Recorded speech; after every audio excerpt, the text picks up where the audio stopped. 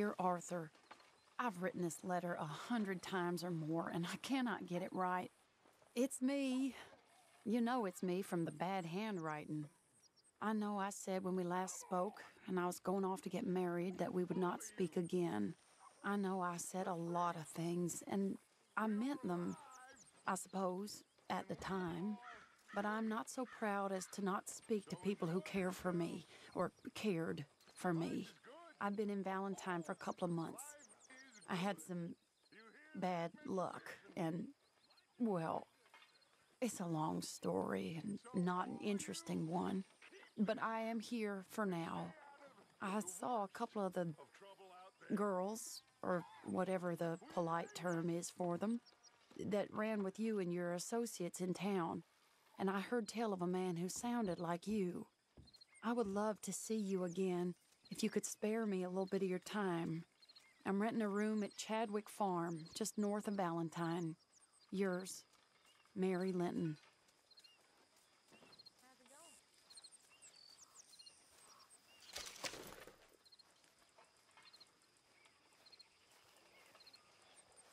Hi, Arthur.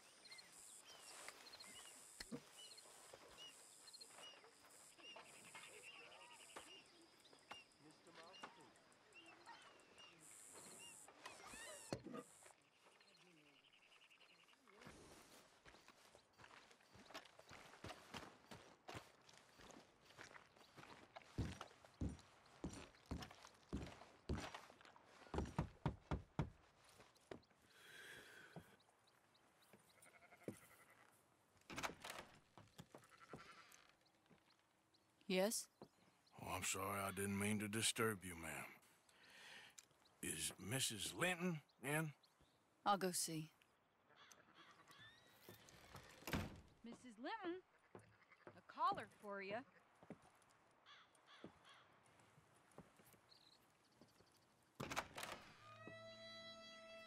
Hello, Arthur. Mary? I heard you and your friends was around. Okay. Where's what's his name? Died. Well, I'm sorry to hear that. Yeah, me too. Me too. Happened a while ago. Pneumonia. Bad business. Sure. So, well, you've been made a widow and you come here looking for me, is that it? No, ain't like that, Arthur. Oh, okay. Listen, Arthur, I'm... my family. I need your help. You mean the family that always looked down on me? And you want me to help them? It's my little brother, Jamie. I always liked Jamie, at least compared to the rest of them.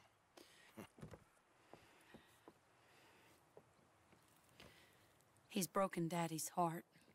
Daddy has a heart. Don't make me beg you, Arthur. My money, my life, me. I wasn't good enough. I'm sorry. We need your help real bad. Little Jamie's joined the Chelonians, that strange religious order. Good for him. They're quite mad, Arthur. They'll kill him. You're the only person he'd listen to. So, I'm too rough to marry into your family, but it's okay to ask me to help in saving your family. I'm sorry. I understand if you don't want to help me, but I think of you often. Long time ago now. I'm begging you, Arthur. I say let Jamie live Jamie's life and not the nightmare that his daddy dreamed up for him. Jamie's so innocent, Arthur. Please, Arthur. Will you help me?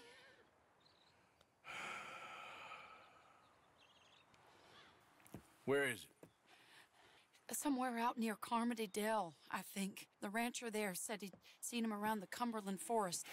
I just want him back, Arthur. If you find him, bring him to me at the station. I'll see what I can do. I'll owe you. You already owe me.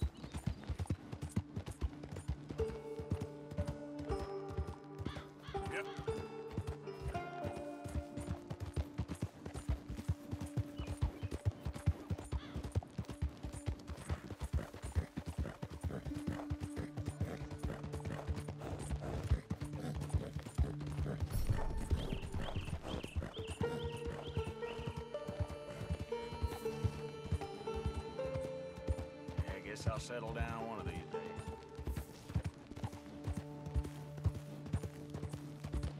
Yeah.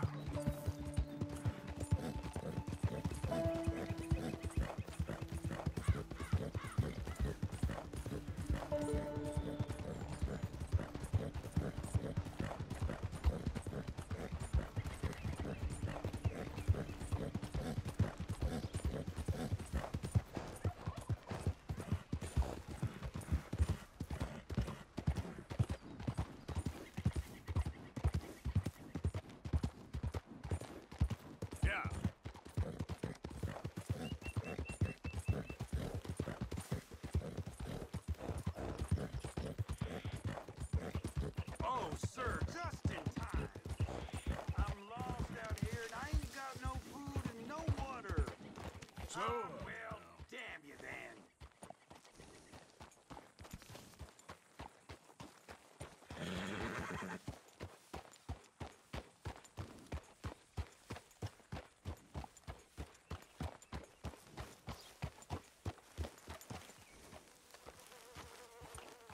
Hey, I don't think you know what you're doing there.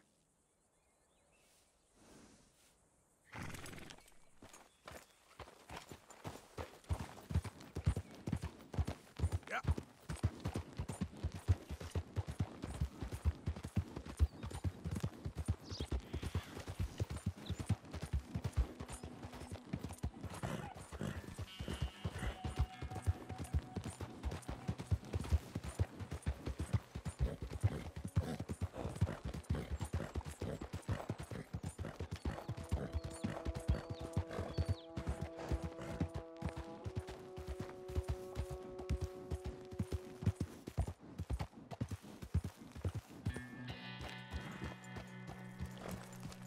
And what is Chelonianism?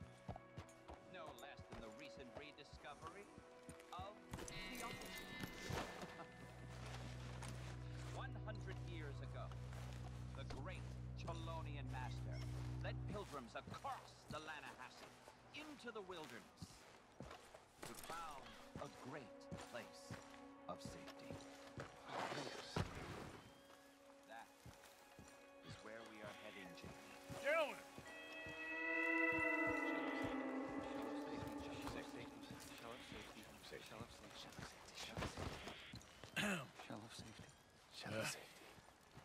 can I speak to the boy? Arthur? Hello, son. Your sister is very worried. The boy has chosen a path, sir. The path to truth. Well, his sister just wants to speak with him. Arthur? I've chosen a path. The boy has chosen a path. He's chosen safety.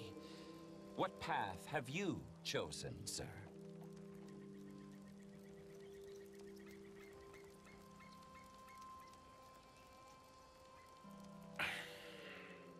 I'm still searching, I guess.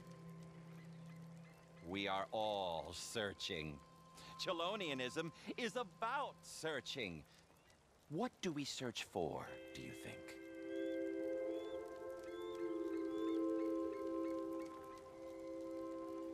You're searching for whoever stole your common sense, you nutcase. Are you always this negative and antagonistic, sir?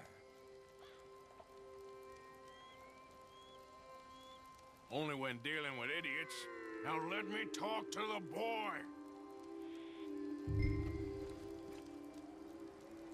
Goddamn lunatic. Get off him! That's enough, Arthur! Kid, come on. This is crap. You're better than this. Better than what? Better than one in paradise?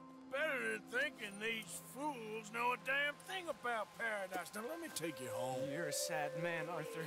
You're a real sad man. Sure. Come home. Not a chance! Don't, Arthur! I didn't ask for your help!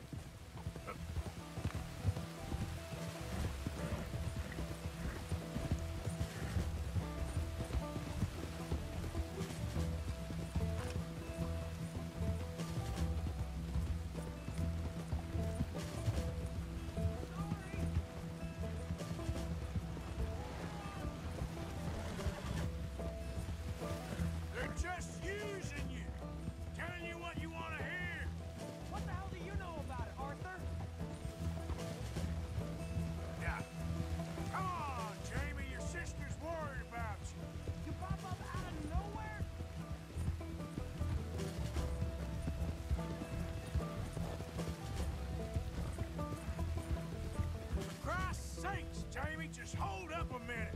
I don't have to answer to you.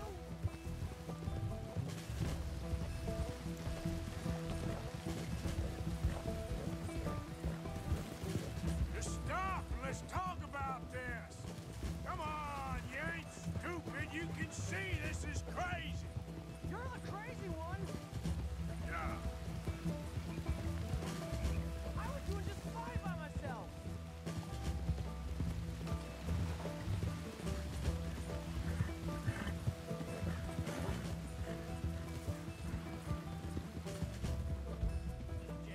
Sorry, mister.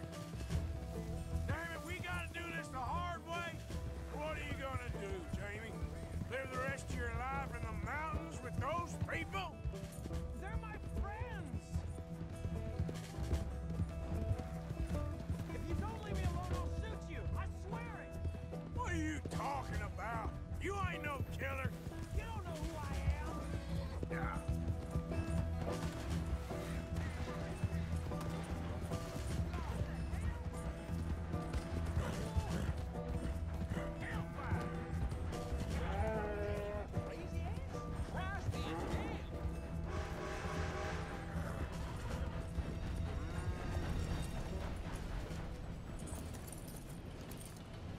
Please, Arthur. I'm a man now. I found something. A calling. You're just a kid. You're making a big mistake. I'm not taking advice from you. You're an outlaw. You leave me alone. They're good people. I'm warning you, Arthur Morgan. Leave me alone. Please, kid. Put that gun down. I warn you, Arthur. I'm gonna... I don't want to live anymore. Kid, just calm down. Leave me alone.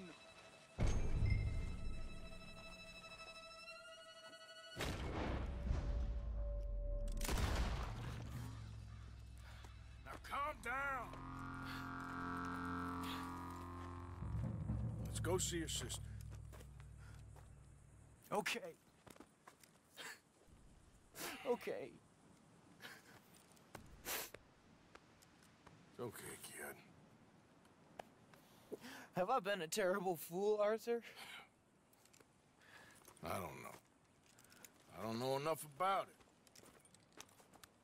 But one thing I do know.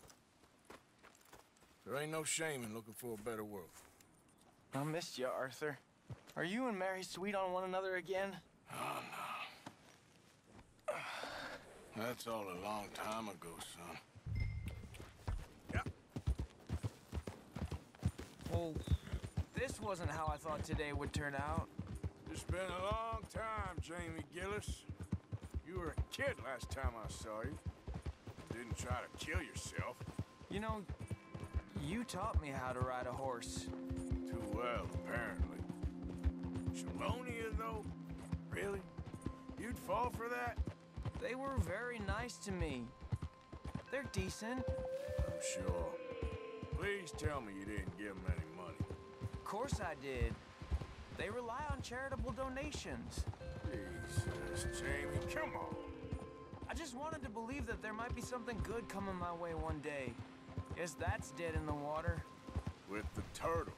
Shut up. All Father kept telling me was, you won't amount to anything. You're not enough of a man. I had to get away. I couldn't take it anymore. Forgive me, but your father's a bully and a coward. Don't listen to him. Hey, don't talk about him like that. What do you want me to say, Jamie? He's a good father? Nice man? He won't be happy I saw you. Please send him my worst regards. The thing is, he's right. I'm not good at anything. Come on, that ain't true. Tell me something you like. Don't think too hard. Apples, I guess. Apples? Yeah, I love apples. Okay. I was thinking more along the lines of carpentry or horses or something, but... All right, go work in an orchard then. By that token, you must really like shooting and robbing people. I only like shooting young idiots who run away from me when I'm trying to help them. Father told me what you do. I'm sure he did. Hey, are you still with Dutch and what was his name? Hester? Hosea. Yep, still the same, sort of. And Annabelle and Bessie?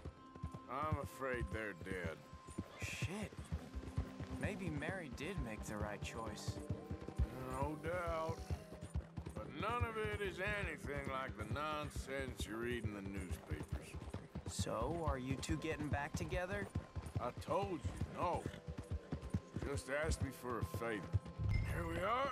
She must be waiting inside.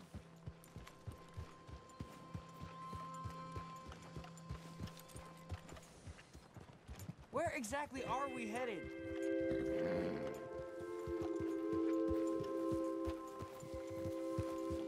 Make it quick or I might run off again. Got nothing better to do?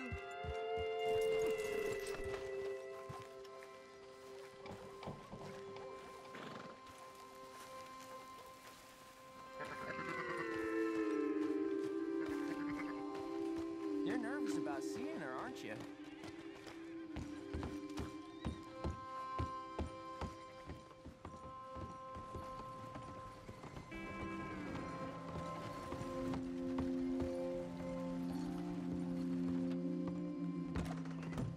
We going in then?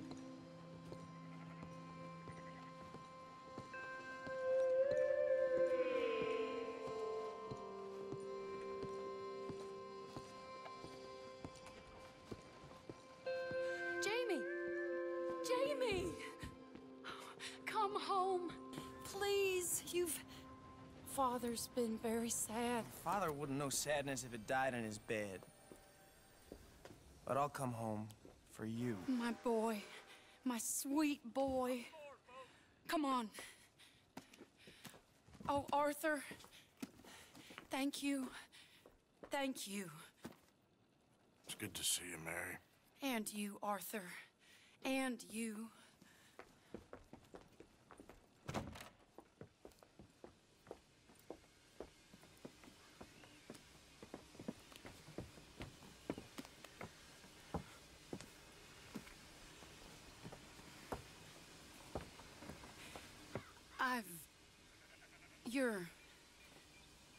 Oh, you'll never change. I know that.